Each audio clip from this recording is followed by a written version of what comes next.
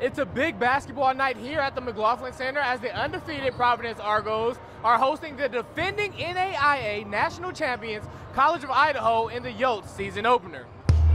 If you want to take down the champs, you got to come out with some energy, and Jalen Reed did just that with this throwdown on a fast break, but not much went in favor of the Argos.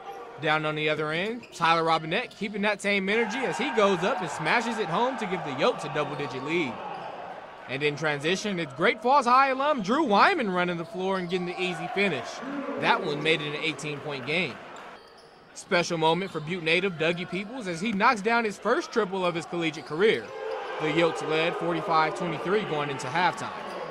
And the Argos were down but not out, getting hot from beyond the arc in the second half. Caleb Currington puts in the triple. And just a few possessions later, Reed from the corner, he bangs the jumper.